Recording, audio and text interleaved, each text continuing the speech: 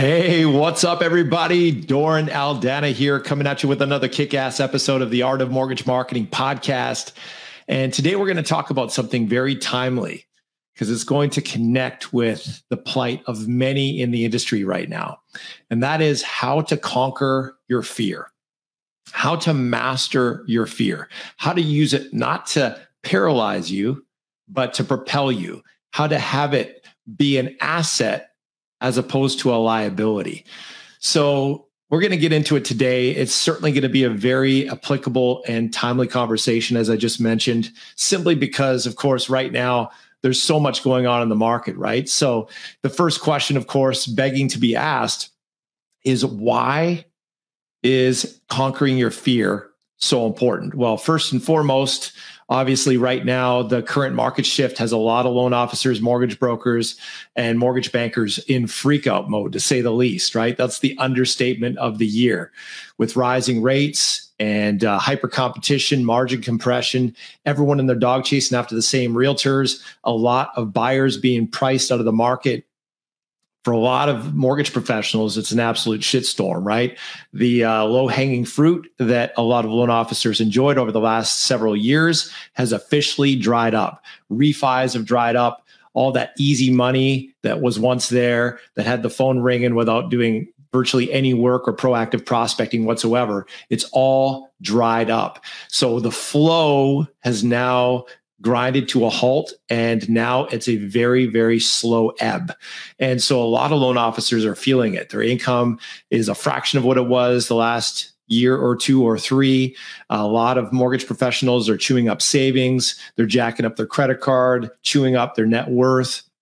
A lot of loan officers have already left the industry. Many have already been chewed up and spat out. They're dropping like flies. Many others are on the verge, and they're biting their nails, freaking out, and for good reason, because what worked in a low-hanging fruit market just is not working anymore. You know, the proverbial refi crabs who are crawling out who are underneath the refi rocks, enjoying all that low-hanging fruit with refis, are now crawling out from underneath their proverbial refi rocks and clamoring after the same realtors.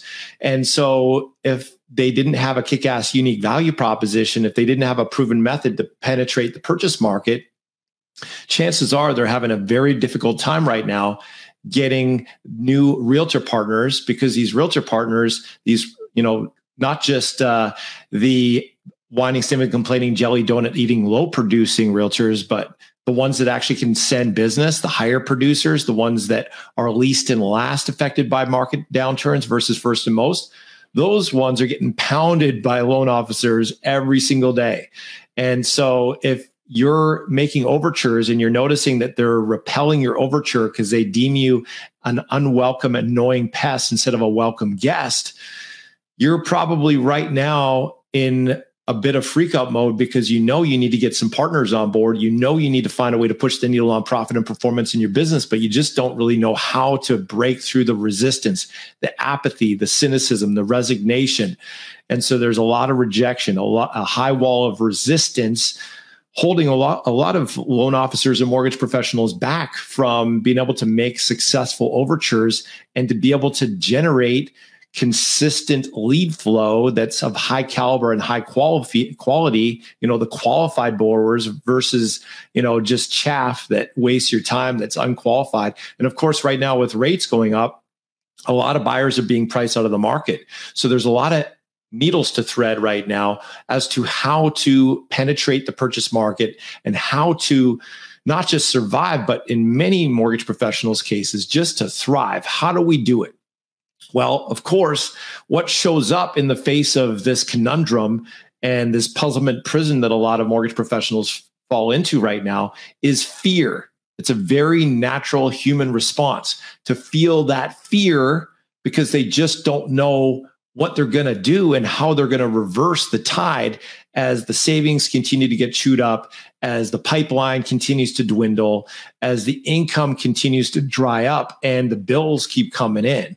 Right? There's a lifestyle that a lot of mortgage professionals have become accustomed to, eating all that low-hanging fruit, being fat, lazy and happy. Maybe not lazy, because many of you were swept off your feet with loans, but it was lazy from a standpoint of being proactive with prospecting, proactive with, actual systems and tools and campaigns and methods that proactively bring in business consistently in the purchase market, not just in the refi market, but the purchase market.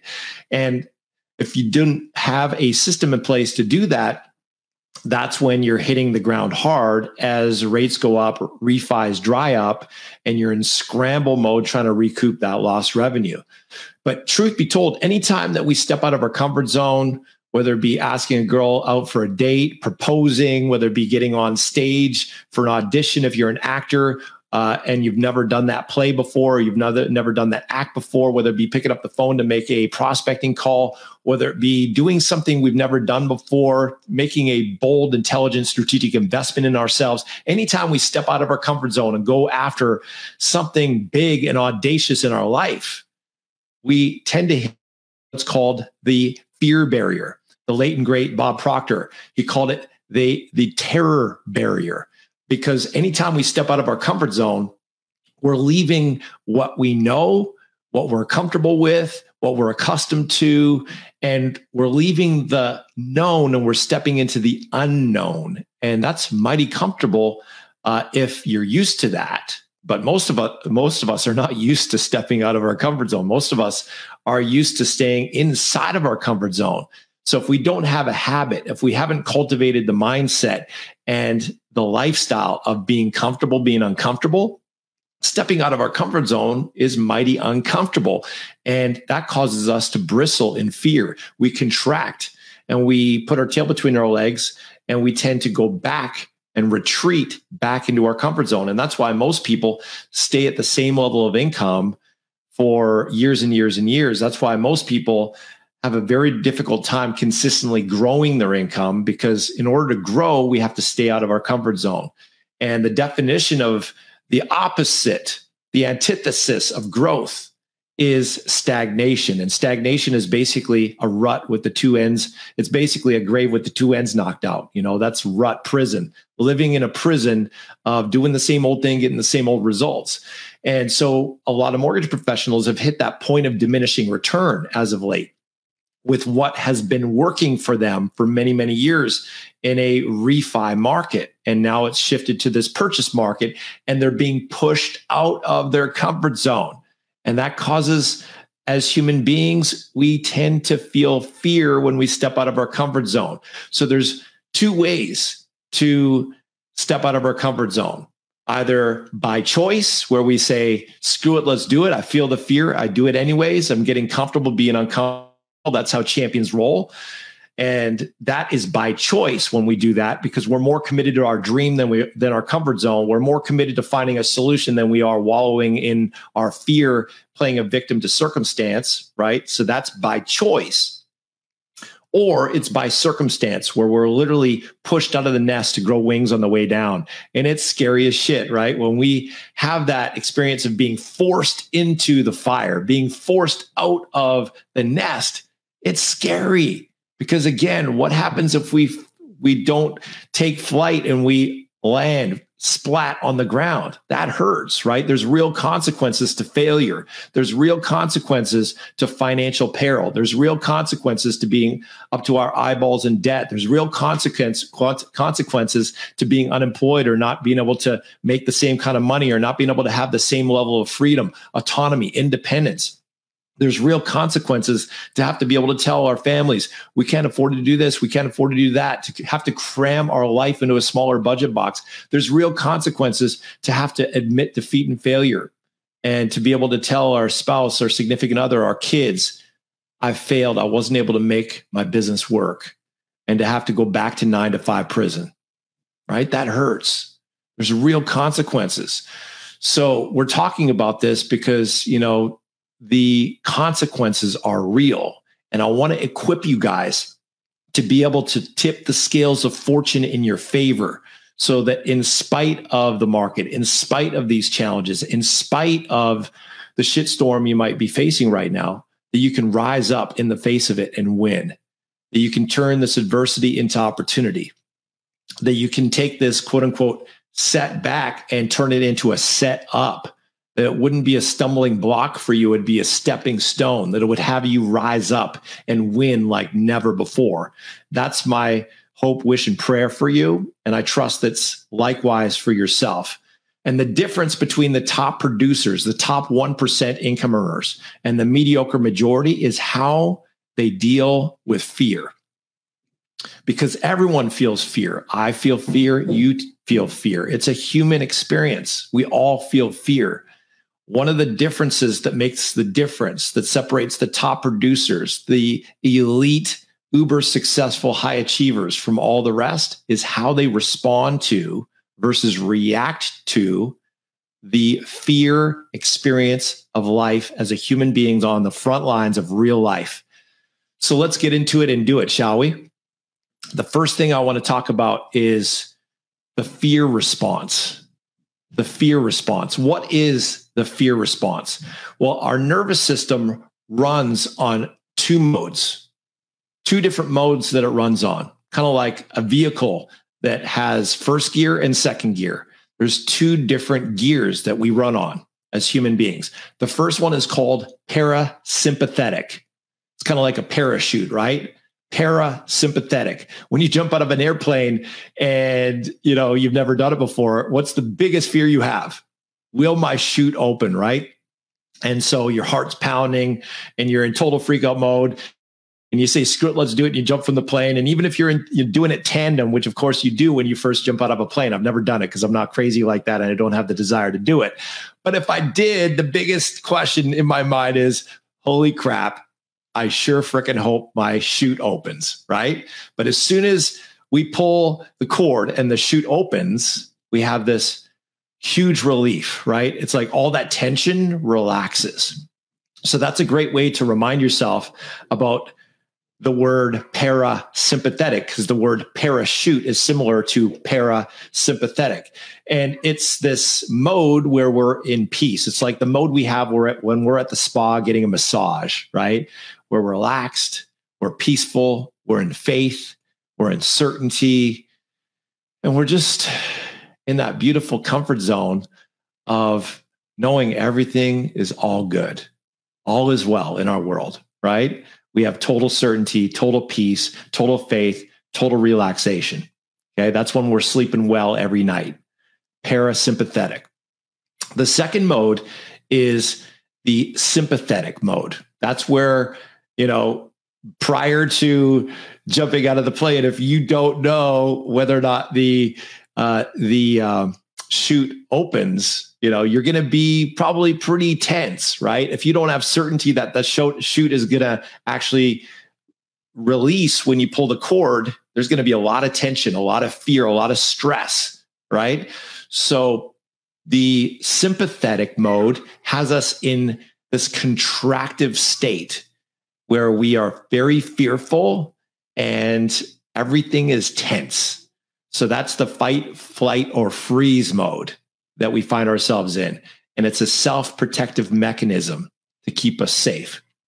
So each mode, both the parasympathetic and the sympathetic, has a unique biological, biochemical, and physiological response.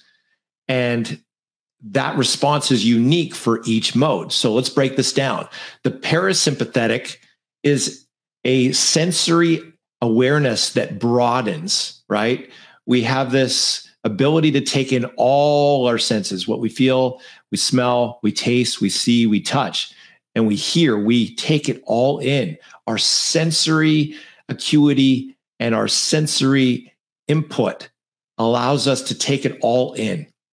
We're able to broaden our awareness of our senses. Our heart rate, what do you think our heart rate does when we're at peace? It drops, right? It's at a resting heart rate, a comfortable and normal resting heart rate. What about our breathing? What happens to our breathing when we're in that relaxed state? Of course, it deepens and it slows. What about our muscle tension? Are we more tense or less tense? We're less tense because we're relaxed, right? We're in that spa Zen-like state. And what happens to our biochemistry? we have an influx of all those happy drugs in our bloodstream, like endorphins, like serotonin. And so these happy drugs, as I like to call them, they infiltrate our bloodstream. And that's why we're more inclined to be happy-go-lucky. We've got pep in our step, sparkle in our eye. And we feel powerful. We feel peaceful. We feel resourceful, right? We're at that ideal level where we just really feel dialed in. We can be too peaceful where we feel sluggish. So we don't want to be too peaceful where we're in a half, sleep, comatose state. There is a certain degree of arousal that helps us bring out our best. And we're going to talk about that in a moment. But the parasympathetic state is a state that is very calm, very peaceful, very relaxed. And it allows us to sleep well every night because we don't have any tension in our lives. We don't have any stress. Now, obviously, our business, the mortgage business, can be very stressful. It's very deadline driven. So oftentimes, just living in this industry by virtue of the deadlines and the high stakes and the fact that it's the biggest asset and the biggest amount of money that most of our clients are ever going to invest in an asset, there can be a lot of tension just because it feels like there's a lot at stake. So even if, our bank account's looking great, we can live from deal to deal to deal as deals derail in this very fearful state. And so even when we're making great money, we're not really enjoying the ride because we're constantly shifting out of the parasympathetic into the sympathetic. So what's the sympathetic response? The sympathetic response, think about it like this. If someone is, really going through a lot of stress and they're going through a lot of drama and trauma, we feel sympathy, right? So that's a good way to remember that one is that, man, I feel sorry for you. Sympathetic, right? So what happens to our awareness when we're in the sympathetic, when we're in that contractive, stressed out state? Our sensory awareness, does it expand or does it narrow? It narrows. Right? If you're walking through the woods and you hear a sound, and it sounds like a bear, what do? You instantly freeze in your tracks and your focus is instantly on that sound, right? There's nothing else you're paying attention to. All you're focusing on is where did that sound come from, right? Same thing if you're running late at night through a trail or early in the morning and it's dark out and you hear a stick snap, what happens? You stop, you freeze in your tracks and you focus like a laser beam, or you run like hell, right? One or the other.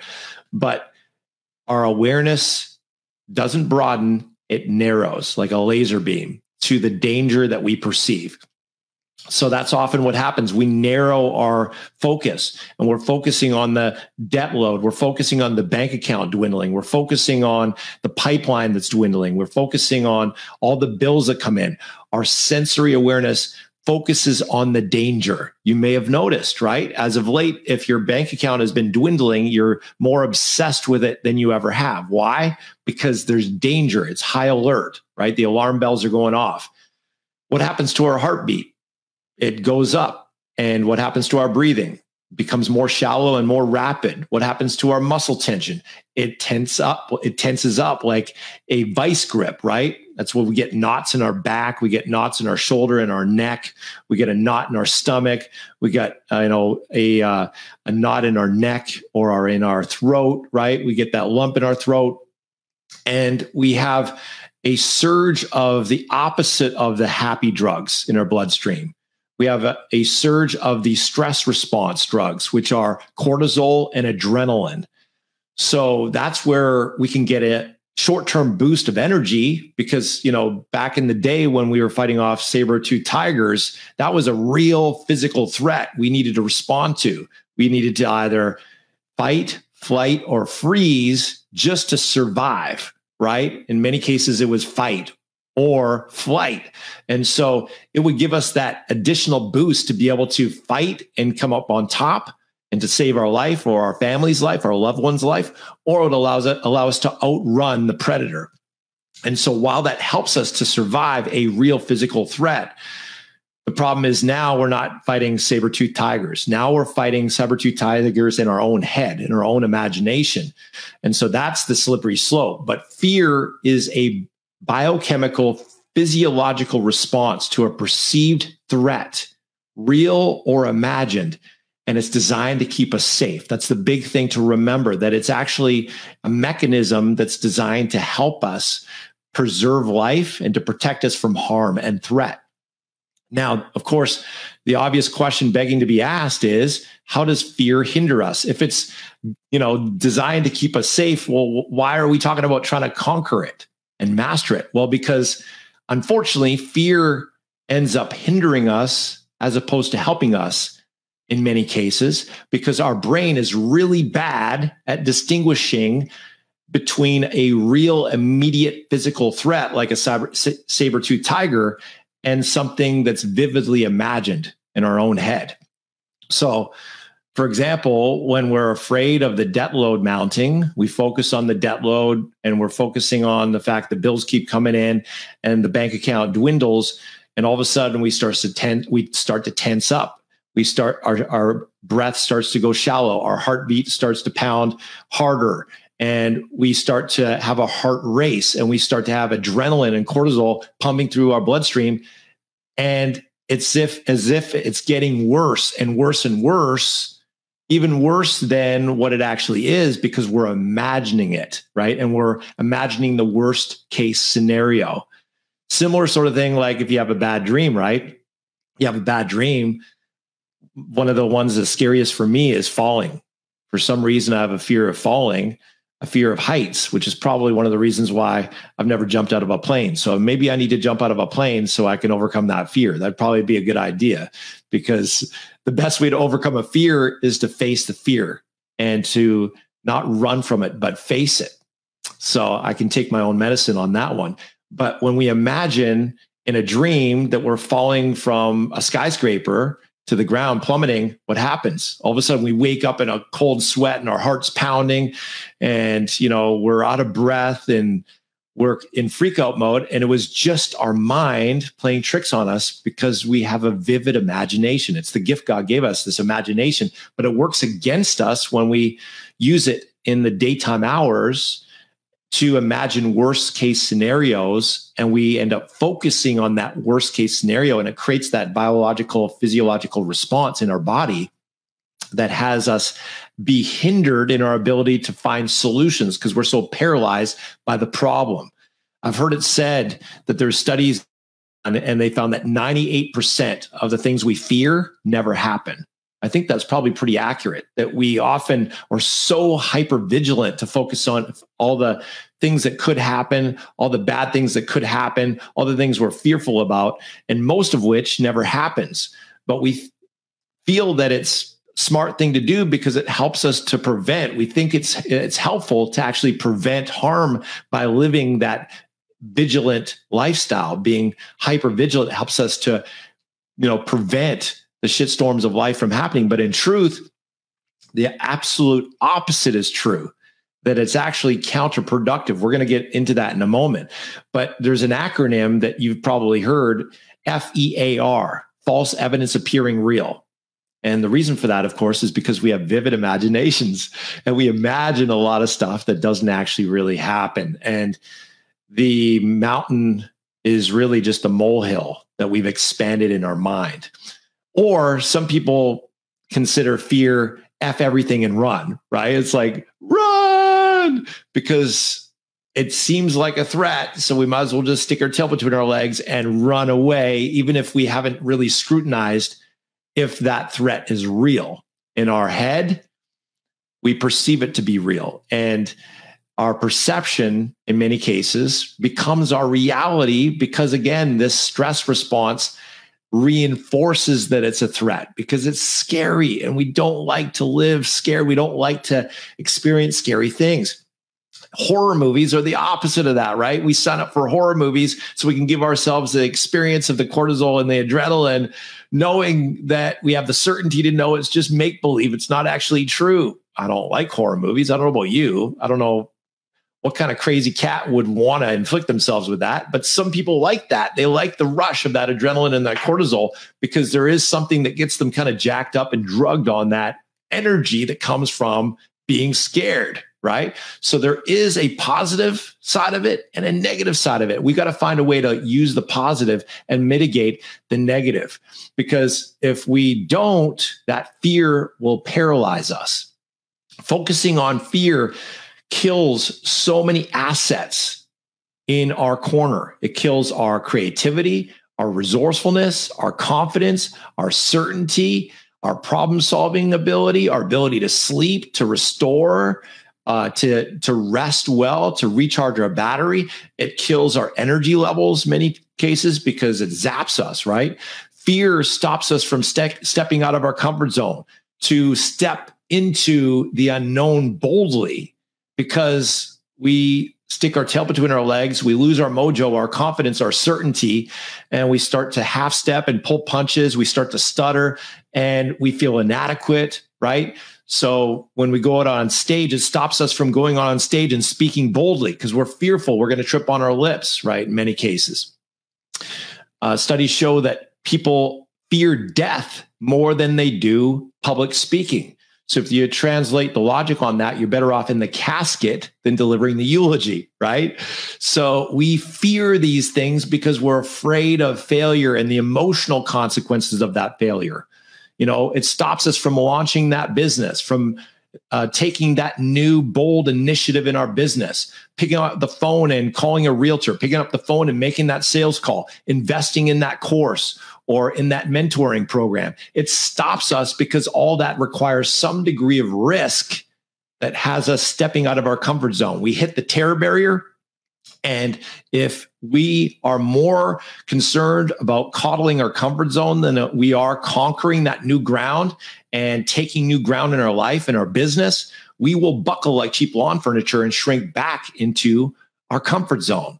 And so that's what fear stops us. People literally go to their grave with books they never wrote, with dreams they never attained, with businesses that they never launched, with all kinds of talent and ability they never unlocked and unleashed and utilized because fear stopped them. They were stuck in a prison of fear. My goal for you, friends, is that that would not be you. And that's a big reason why I'm doing this podcast today. So stress, worry, fear weakens the immune system. You see, studies show that cultivating fearful, negative emotions actually increases the odds that we attract the very thing we're fearful about. If we're fearful and we live in fear, and that becomes our way of being in our emotional home, it actually deteriorates our immune system. It causes us to get sick. It causes us to have dis-ease. Dis-ease in our body creates dis-ease. That's why they say stress is a silent killer, because it's the undergirded energy that makes us have a proclivity and a propensity to sickness and disease, because it weakens our immune system. When we're in stress, when we're in freakout mode, it increases the odds of financial strife, relational strife, and even adrenal fatigue is a real thing when we're living perpetually in this adrenal response with cortisol and adrenaline pumping through our veins. It causes our body to deteriorate, and it actually causes an autoimmune response that causes the body to destroy itself. So stress is a real killer. Perhaps that's one of the reasons why Franklin D. Roosevelt said there is nothing to fear but fear itself. There's nothing to fear but fear itself, because he saw from his own life that most of his fear was just simply imagined. It wasn't real. And it was counterproductive. And it was stealing his power to create what he wanted in his life. Did you know that the command "fear not," or its implied equivalent of being courageous, having faith, remaining in peace in the Bible occurs 365 times? That's one command for every day of the year.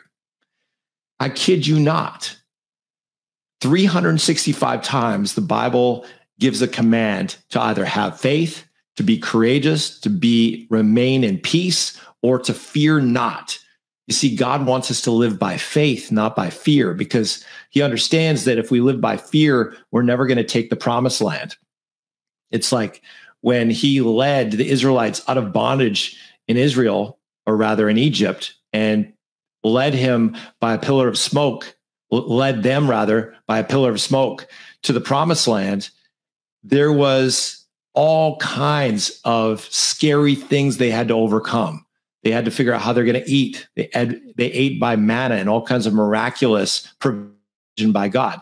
Then when they got to the edge of the promised land, they faced the giants. They faced the high walls of the occupiers of that land.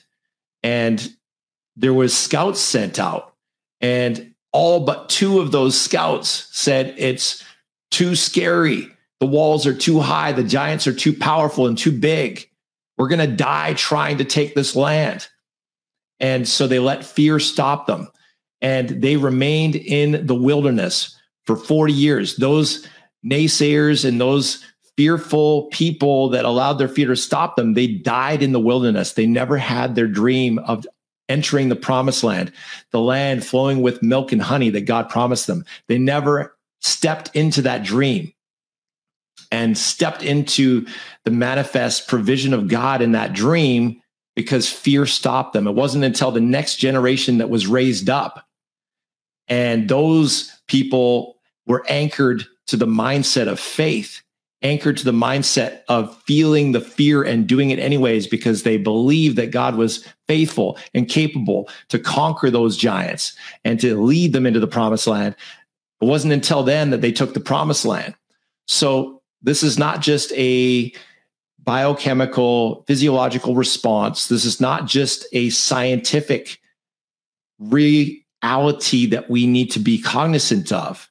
It's also a biblical and a spiritual principle that is 100% aligned with what we need to know and to be and to do in order to live our best life, to live a life on purpose and with purpose. I can tell you that I have struggled with fear. I've struggled with feeling inadequate, feeling like I'm not smart enough, I'm not articulate enough, I'm not charismatic enough, I'm not entertaining enough, I'm not good looking enough. I actually, when I was in high school, they called me the bathroom boy because I spent so much time in the bathroom trying to get my hair just right, primming it this way, primming it that way. I obviously had a little bit more hair than I do now, but I was living in this lie that I have to look a certain way in order to be loved, in order to be accepted, in order to be popular, and in order to be valued. I've lived in a lie that my value and my worth is in my performance, in my productivity. Now, when someone lives in a lie that their value and their worth is in their performance and their productivity, and that performance and productivity is at risk, let's say debt load, let's say the business is tanking, let's say there's, all a matter of what the world considers to be success that starts to crumble. Guess what? There's real fear. And that happened to me. I was living in this lie that my value, my worth is in my bank account, is in my productivity, my performance. And so when I faced challenges in my business, I was in over $100,000 in debt. And I was really freaked out about it, losing sleep on a consistent basis, because obviously that's a natural human response. But on top of that, my literal value and worth was tied up in my bank account. My value and worth was tied up in my performance as a provider. And so do you think that caused some stress, some worry, some fear? You better fricking believe it. So I needed to find a way to navigate through that fear that was very real for me, and find a way to turn that fear from a liability that stole my peace and stole my power to an asset that propelled me, that allowed me to step into the best version of myself and become resourceful and creative and innovative and inventive, and allowed me to remain in peace even in the face of the proverbial shitstorms of life I was facing. So I really had to do some soul forging and some soul searching to find out how I can practically navigate through this fear. So if you're feeling fearful right now, welcome to the club. Welcome to the front lines of real life, being human. And I'm about to share with you now three strategies for conquering your fear. Three strategies that can really help you shift that fear from something that paralyzes you to something that propels you into the best version of yourself so you can create your best life. The first strategy is connect to purpose, to connect to a purpose bigger than your fear.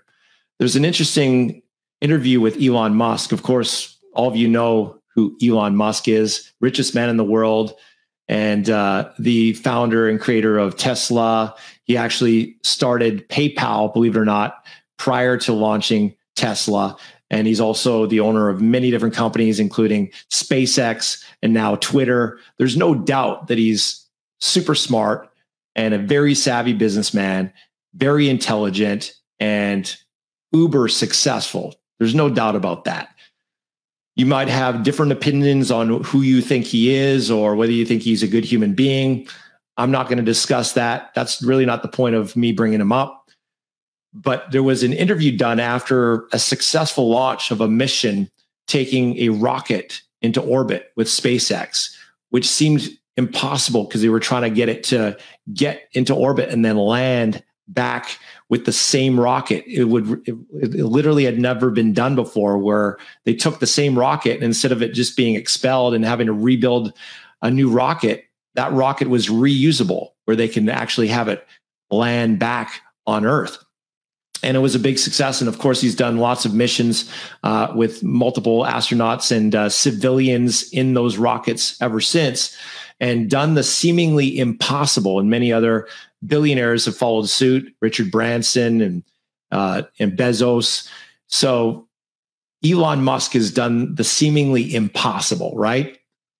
What's never been done before. And one of the interviewers came to him and said, so you've done these incredible things. How is it that you're able to do that and not be so fearful? How is it you're able to create such an incredible, seemingly impossible feats and not be so fearful? And Elon had a very interesting response. He said, actually, I am fearful. I think, more fearful than most. And they said, well, how is it that you accomplish so much being so fearful? He said, fatalism. Fatalism. What do you mean by that? Well, I'm under no illusion that what I'm trying to accomplish is exceedingly difficult. And instead of living in this delusional optimism, thinking that I'm going to have a high probability of success when in actuality I'm not, I have a fatalism approach where I assess the odds of success, and it might only be 3% chance of success, 97% chance of failure. But that just because it's a unlikely prospect of success, that does not mean it's not worth doing. What a profound distinction. Just because there is a high probability of success, that there is a high level of risk, it doesn't mean it's not doing. Why did he say that? Well, because he's connected to a higher purpose. Sure, he wants to get rich. I'm sure that's one of his ambitions, but there's only so much you're going to accomplish if your goal is just to get rich, just to seek self-interest. There's only so much risk you'll endure if your goal is just to accumulate more riches, just to, attain fame and fortune. There has to be something higher than that. For Elon, it's something quite unique and something that certainly sets him apart as it relates to billionaires on planet Earth. You see, his purpose is to do not only something great in the world, but to serve a higher purpose for humanity. You may not agree with it, but this is his heart connection to purpose that has him take on such extraordinary risk and still do it in spite of the fear and the very high odds of failure. And that is to build a contingency plan to sustain life for us humans on Earth, if something happens to our planet, he wants to build a contingency plan so that there can be sustained life on Mars. I know it's far-fetched and crazy, but this is how this guy thinks. So he's serving a sacred high calling for service for humanity. And that's his higher purpose. That's what has him feel the fear and do it anyways, connecting to that higher purpose. Sacred service is really at the heart of that higher purpose. Another example, you've heard stories of, people who get into car accidents, and the mother that's like 97 pounds and, is very weak on a normal day, all of a sudden her child is locked in the car and she needs to break into the car or lift the car up in order to keep her child alive, to rescue her child. And you hear these incredible stories of the mother that pries open the door with her own hands or lifts the vehicle up to rescue her child, to do the impossible, to be superhuman with strength. Why? Connected to purpose, to rescue a loved one, a purpose higher than just self-preservation. Another example, if we look at some of the great human beings that have walked this earth that we remember to this day, like Martin Luther King, Nelson Mandela, Gandhi, etc. What makes them so unique? They all had a higher purpose, bigger than their fears, bigger than their desire for self-preservation, in spite of death threats, in spite of harm to themselves. And ultimately, Nelson Mandela, 27 years in prison. Martin Luther King, he died for his cause. So there's the sacred service that housed these extraordinary human beings doing extraordinary things, not because they're extraordinary, but because they're tapped into an extraordinary purpose that's bigger than themselves. That's what makes them extraordinary. They're human just like us. They feel fear just like us. They see and perceive risk just like us. They feel the discomfort of stepping out of their comfort zone just like us. They feel that terror barrier experience just like us. The difference is they have a call, a mission, a purpose that's so big, it has them feel the fear and do it anyways. So shift your focus from yourself to serving and loving others. If you're having a hard time picking up the phone to reach out to realtors, connect a purpose to serve a fellow soul who needs your help, to be light in the darkness. Don't focus on yourself. That's going to limit you. Focus on the light that you can be in the darkness for someone else, to make a difference, an impact for someone else. When you do that, it allows you to rise above your inclination, your proclivity to self-preservation, and allows you to step into that divine power to serve someone else and to step into the best version of yourself, the superhero version of yourself, to feel the fear and to do it anyways. That's really what a superhero is, right? A superhero, like if we look at, the great superhero character of Superman, what's unique about Superman is that he has a kryptonite. He has something that makes him weak. He has something that makes him contract, that causes him to be a weakling. We have the same experience, right? When we're focusing on fear, we feel weak. We feel castrated. We feel inadequate. We feel scared. We just want to turtle, right? We want to just go in the corner and curl up in the fetal position and feel sorry for ourselves, right? That's like us, the kryptonite. What has Superman step into his power? Staying away from that kryptonite. And for us, it's that fear, the fear of self-preservation, the fear of self-harm, the fear of what's the worst case scenario, and staying stuck in that vision for our life versus who can we help? Who can we serve? What difference can we make? What is the higher purpose that makes the risk worthwhile? Let's talk about the second strategy for overcoming and mastering our fear. Second strategy is define the nightmare. I know that sounds crazy, right? How is that supposed to help me with my fear, Doran? How is defining the nightmare and focusing on the nightmare really going to help me, Doran? Well, I'm glad you asked. You see, people cope with their fear with busyness, pushing paper around, dealing with minutia. So when they feel the fear, they focus on the minutia to cope with the fear. And it takes their mind off the bank account. It takes their mind off the debt load. It takes their mind off the things that they're worried about. Or another coping mechanism is they just decide, I just don't care anymore. They kind of give up. They slip into apathy, or they shift into delusional optimism. That's my inclination, because I'm a high I on the disc profile. High Is are classic for this, right?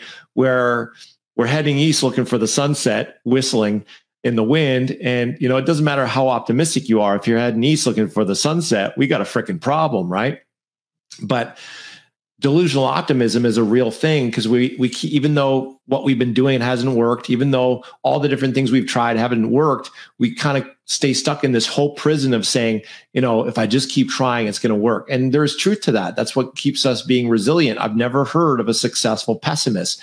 So we need to be optimistic to be successful as entrepreneurs, as 100% commission professionals. We need to be optimistic, but being delusionally optimistic has us going to the gunfight with a butter knife, has us heading east looking for the sunset. That doesn't help much, right? So we need to have accurate thinking. Just being optimistic alone is not enough. We need to bring accurate thinking to the table. And that's really the principle behind this, is just asking the question, what's the worst case scenario that could happen here? If you're concerned about going back to 9-to-5 prison, one of the ways to diminish the fear is just to really get clarity on and shine the light of truth on and fine detail, minute detail. What's the consequence of getting chewed up and spat out? What's the ultimate consequence of losing your freedom, of losing your autonomy, losing your independence? Admitting defeat and failure, humiliation and embarrassment, having to face the family and tell the family I couldn't make it work, whatever it is, getting clarity on that. Believe it or not, that actually puts rocket fuel in your rocket to be even more determined to succeed, not less, by facing the eye of the tiger. Here on Planet Prosper at mortgagemarketingcoach.com, we have a saying that says, we can't change our reality till we face our reality. Because if we're living in delusional optimism, we're going to continue to sugarcoat the problem instead of facing the eye of the tiger and getting real with the real consequence of the problem now and the consequence of the problem persisting in the future. And if we sugarcoat it, it actually is giving us a Band-Aid when we need surgery. It's actually counterproductive. So what's the worst case scenario helps us to really face the eye of the tiger and get real. Another key part of this is really getting clarity on not only what's the worst case scenario, but what's the contingency plan that was to happen. I'd have to go get another job. I'd have to go get a second job. I'd have to work 2 jobs at the same time, straddling 2 horses. I'd have to work more hours. But at the end of the day, are you going to die? No. Are you going to have to go through some short-term pain or maybe even some long-term pain or inconvenience? Chances are absolutely, if that were the case. But it allows you to get clarity on, hey, I'm not going to die. I'm still going to be able to feed the family. Yes, it's going to suck. And we don't want to diminish the suck. Yes, it's going to suck. Yes, it's not ideal. But I'm still going to be breathing. I'm still going to be kicking. I'm still going to be able to put food on the table to some degree. I'm not going to be homeless, right? And so that allows the fear to diminish, because fear loves to breed in a vacuum of darkness. It loves to breed in the closet. The more you can shine the light of truth on the situation, the more it allows the power of fear to diminish, because fear is the only thing that gets smaller the closer you move towards it, right? Like when I'm afraid of public speaking because it's a big crowd or because it's something I've never done before, or I really want to do a great job and I'm afraid of what if I screw it up? One of the things that helps me is to think, okay, well, connect to purpose again. I'm there to help. If I can just help one person, it's worth it, right? What's the worst case scenario? I trip on my lips. People think I'm a dumbass and, they're going to forget about it and life is going to go on. And so if I can get connected to worst case scenario, then it's like, okay, that's manageable. I'll live through that. It's not like they're going to put me through some death sentence consequence for tripping on my lips or messing up, right? So it helps to get clarity on worst case scenario, not just in your head, but in your heart. So you can get really real around, you know what? It's going to suck. It would suck. It's not ideal, but it's not the end of the world. I'm still going to be alive. I'm going to be able to survive through this. I've survived through a lot before. I'll survive through that. So that's kind of a little bit going with the Elon Musk of fatalism from the standpoint of, hey, there is a high chance of failure here, but worst case scenario, will I be able to survive that failure? Yeah, I can survive through that failure. Would it suck? Absolutely. But then here's the other side of the equation. The contingency plan allows us to realize that we're going to survive through it. And then the other piece is, what's the best case scenario? Some people, they just focus on the worst case. They don't focus on the best case. It's important to cover both sides of the equation. What's the best case of the scenario? The best case scenario is massive success. The best case scenario is a standing ovation. The best case scenario is, being able to do that event again and have an avalanche of awesome, an avalanche of business, rave reviews, referrals, and a long-term relationship, and people's lives being impacted, people's hearts and minds being transformed. So the best case scenario is all the people we're able to touch, all the impact we're able to make. The best case scenario is making freedom money, the ability to do what you want, when you want, with whom you want, anytime you want. The best case scenario is building a recession-proof business, whatever it is, right? Best case scenario is to be able to live your dreams on purpose, with purpose, and prosperity, whatever that looks like to you in the context of the fear you're facing. So you want to look at not just the negative in terms of worst case, not just the contingency plan to remind yourself you're going to survive through that shitstorm regardless, but also the best case scenario of what it looks like when you knock it out of the park, hit a home run. What does that look like? What does that feel like? And how has that changed your life? And then you ask, what's the chance of success? What are the chances of success? Is it 10%? Is it 50%? Is it 80%? The more you can get clarity on that, the more you can assess the risk and the reward. And if it's a really high risk and there's a 50% chance of success or failure, and there's not much juice from that squeeze, there's a lot of risk, but not a whole lot of reward, you probably don't want to take that risk. But if there's a moderate amount of risk or a relatively high amount of risk, 50% chance of success or failure, but there's a massive upside, that might be something worth taking. That's a bet you might want to take, right? So assess the worst case and then connect to the best case. And is the upside worth the risk? So how does this relate to your situation right now facing this market shift? You might be looking at the chance of you chewing up more savings, the chance of you having to chew up more of your net worth, jacking up the credit card or the line of credit, the chance of having to, deteriorate more of your assets or downsize, or having to go back to 9-to-5 prison. And you're looking at, making a bold, intelligent, strategic investment in yourself to turn that around. Well, that risk of making that bold, intelligent, strategic investment, if it's proven, if it's ironclad, if it's battle tested, like our system is 17 years in the game, the risk is very low because it's battle tested and proven. The upside is very high because it allows you to have a recession-proof business that allows you to win in any market, not just in a refi market, by having the shortest path to the cash to get in top producing realtors to make you their exclusive without the hell of cold calling, begging, chasing, bribing, or kissing butts. So you can win in any market. So you can be the driver's seat in any market, not just in a refi market. And to win in the purchase market so you can rest well every night, knowing that you're least and last affected by market downturns versus first and most. So that's an example of how you would assess risk to determine what's the best next step to be able to turn this from a regressing pipeline into a hyper expanding growth pipeline that allows you to multiply your income, even in the face of a challenging market like we're facing right now. Now, the third strategy that I want you guys to, oops, I got the wrong one here. The third strategy that I want you guys to look at is focusing on what you want. Cultivate courage and commitment. The last one I was focusing on is define the nightmare.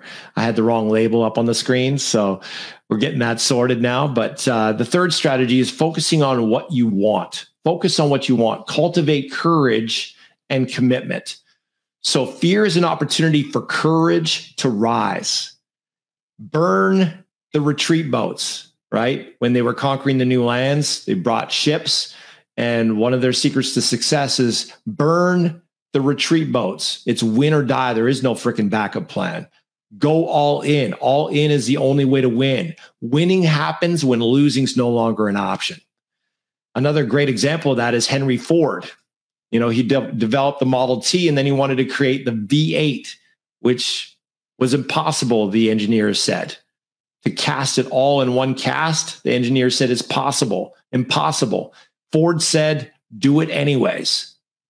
And so they went to work day after day, week after week, month after month, continually and perpetually reporting to Ford, it's impossible. No progress, no success. What you're asking us to do is not possible, sir.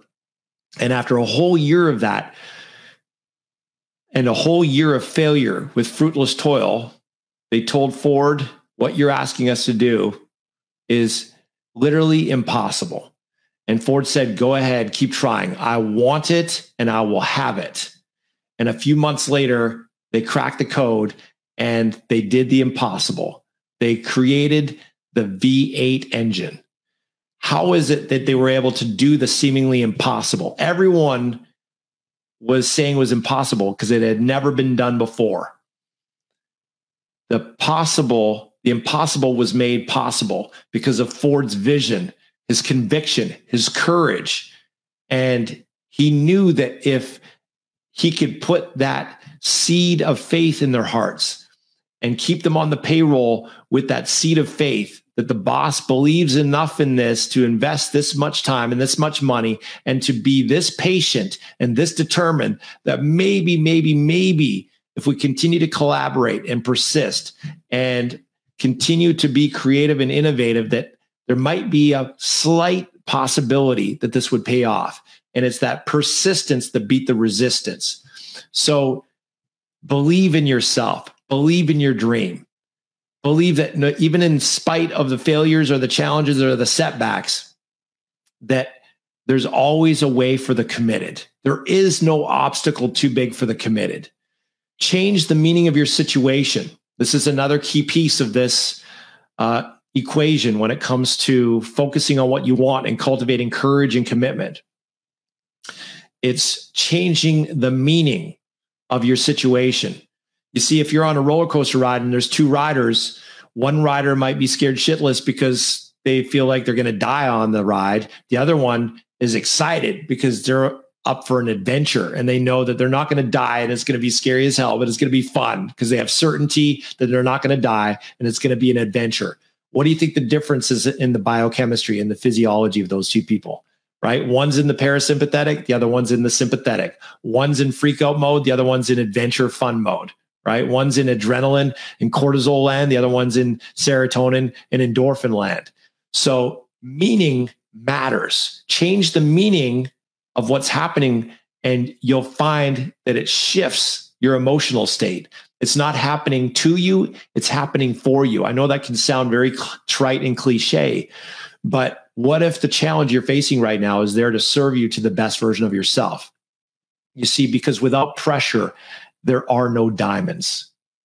So let's use that pressure not to pulverize you, but to polish you, not to make you bitter, but to make you better, to step into the best version of yourself. So a few tools, a few exercises to help you with this. The first is courage journal. A courage journal allows you to look back and cite all the references when you felt the fear, you did it anyways. All the times when the odds were stacked against you and you found a way to overcome. All the times when everyone said it wasn't possible and you made it happen. When you had fear and self-doubt, but you conquered that fear and you did it in spite of the fear and you came up on top. See, when you journal those, it reminds you the badass that you are. When you journal those, it reminds you that this is nothing new, that this might be a new challenge, but you're not new to challenges. And so that allows you to step into that courage, because again, fear is simply an opportunity for courage to rise. Another example of a way to cultivate this way of being that allows you to feel the fear and do it anyways is a gratitude journal, where you're journaling the things you're grateful for, thankful for, your spouse, your kids, your home, your health, all the things you can think of you're grateful for. You know, just the fact that you have a sound mind, just the fact that you know that you have a God who loves you, who's sustaining you, who's upholding you. Whatever it is, connecting to gratitude, because gratitude connects you to infinite source of supply. Another tool in the toolbox to cultivate courage is visualization, to visualize yourself conquering the proverbial promised land, flowing with milk and honey, to visualize yourself coming out on top, to visualize yourself in prosperity. What's it look like, feel like, smell like, taste like, sound like when you're living your dream now, to connect to that feeling, to see yourself being victorious. And of course, where your energies go, where your focus goes, your energies flow and results show. So when you focus on victory, you tend to attract more victory just by virtue of the fact that you're more resourceful, more resilient, more persistent, that you have emotional states that allow you to have that pep in your step and the sparkle in your eye that allows you to attract more success, because it allows you to step into a powerful state that allows you to increase the odds of getting powerful results. Affirmations is another great tool.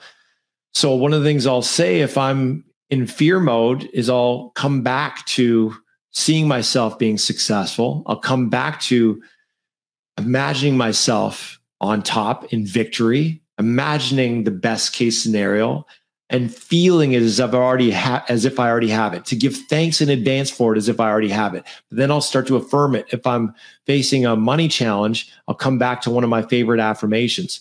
I'm so happy and grateful. Now that money comes to me in ever increasing quantities through multiple sources of income on a continuous basis. Yes, I'll affirm what I want to create. So affirmations are very powerful. I know I'm always divinely guided. Everything always works out for me. More and more, I'm attracting abundance and success. Those sorts of affirmations allow you to shift from a sympathetic state in fear, fight, flight, or freeze into a parasympathetic state in that relaxed confidence, living by faith instead of by fear. Another powerful tool is breathing techniques. Breathing techniques. So breathing techniques really is about coming back to the breath of the parasympathetic. 3 deep breaths. Go ahead and do that now. 3 deep breaths.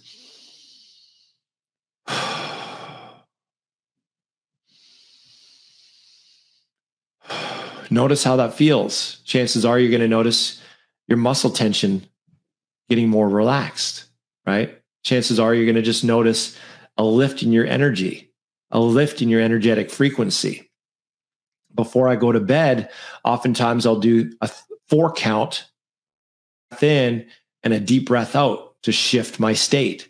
And while I'm saying it, I say, I am so very blessed. And on the last count, I breathe out. So 4 breaths in, 1 breath out. I am so very blessed. And that, again, shifts from sympathetic in contraction and fear and stress to parasympathetic in peace and faith and that relaxed state that allows me to drift into sleep. Get comfortable being uncomfortable. That's another tool in the toolbox to cultivate courage.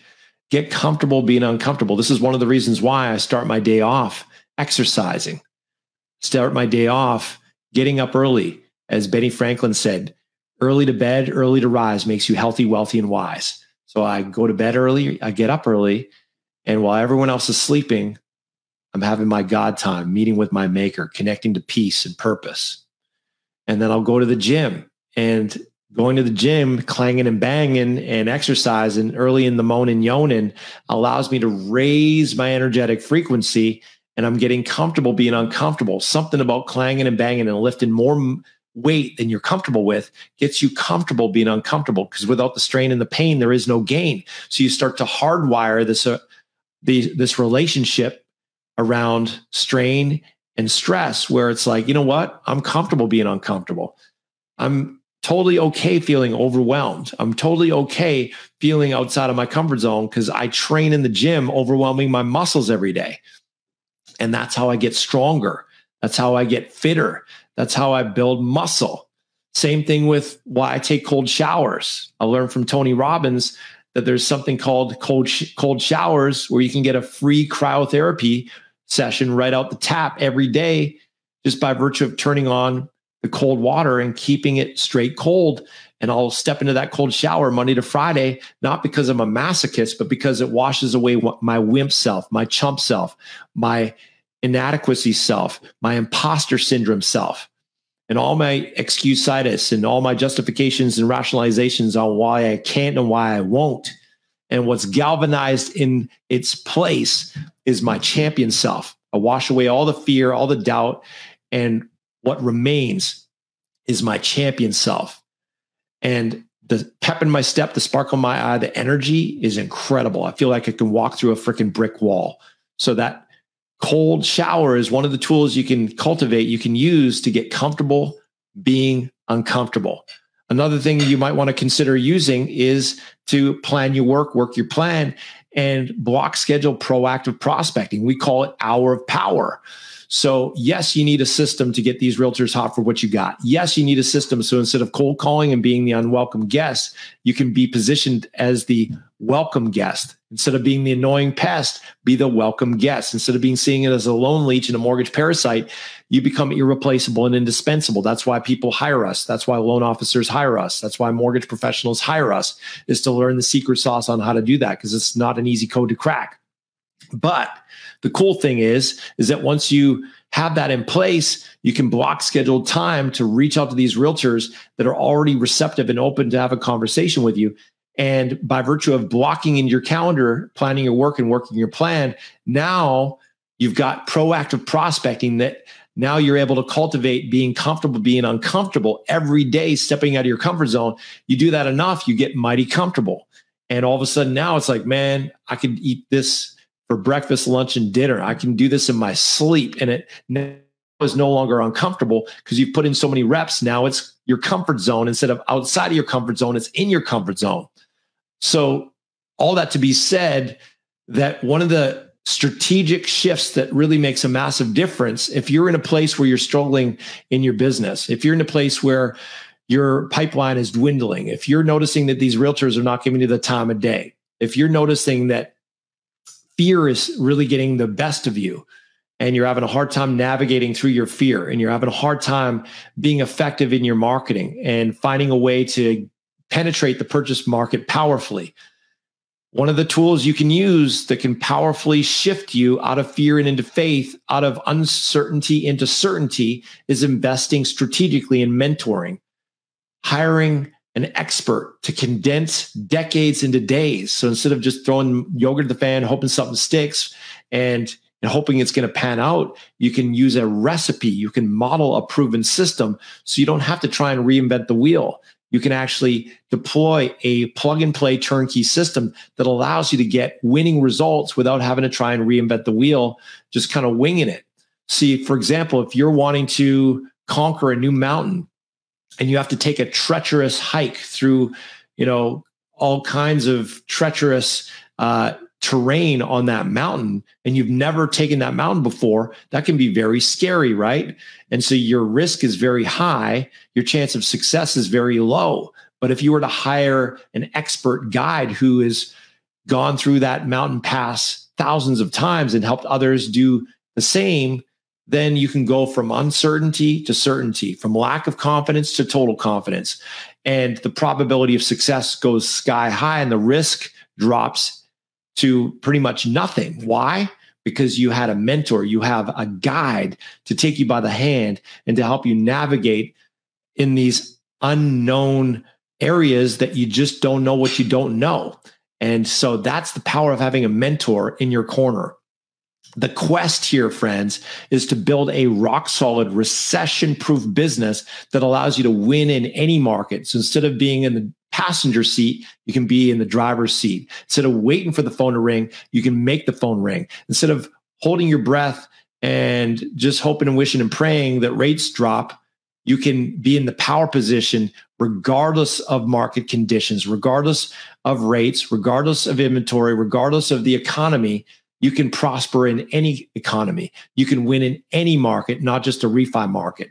So if you're in a place where you're wanting that kind of help with a success certain plan, and you're 100% commission mortgage professional, and you're wanting to take your business to the next level and not wait for, things to finally get back to normal again. Who knows how long that's going to take, right? It could take 12 months. It could take 24 months. It could take 36. Only God knows. But if you're sick and tired of being a victim to the market, if you're sick and tired of waiting for the phone to ring versus making the phone ring, if you're sick and tired of being in the passenger seat versus the driver's seat, and you're ready to learn how to win in any market, and you have an 85 basis points or higher compensation plan, and you're on 100% commission, and you want to learn how to really flip the script so that realtors need you more than you need them, and flip the script so that you become irreplaceable and indispensable to these top producing realtors so that they work on your terms and they send you all their business all the time and make you their exclusive lender, then I invite you to book a breakthrough call at mortgagemarketingcoach.com/apply. That's mortgagemarketingcoach.com/apply. We'll have a conversation with either myself or one of my consultants. We'll lift up the hood on your business. We'll look at what's working, what's not working, where you're at now in your business, where you want to take it. And if we can help you create a breakthrough in your business, by all means, we'll show you what that looks like. And if not, frankly, we'll be the first to advise you to pass. But either way, our goal for you is you leave that call with massive value, massive clarity. Chances are we're going to have some fun. Fair enough? So if that sounds fair to you, and it definitely should, I invite you to book a call at mortgagemarketingcoach.com/apply. There you have it, friends. We've covered all the essentials on what you need to know in order to conquer your fear, master your fear, to live by faith, not by fear, but not living in delusional optimism, living in accurate thinking, and to put fear under your feet and not have it paralyze you, but have it propel you to your best life, the abundant life that you know in your heart you're called to and capable of. My name is Doran Aldana, coming at you from the Art of Mortgage Marketing podcast. Looking forward to bringing you another great episode next week. I trust you got some value from this episode. Be blessed, and let's get after it, friends. Take massive action. Bring massive, positive, and productive, and peaceful, and poised, and confident action, and bring that emotion of certainty, knowing you have a winning system with a winning plan. And if you don't have one, book a call at mortgagemarketingcoach.com/apply. Let's see if we can get you that proven plan to help you prosper, not just in this market, but in any market. You do that, you're going to get massive results. Thanks for listening. We'll talk to you soon. Peace, y'all.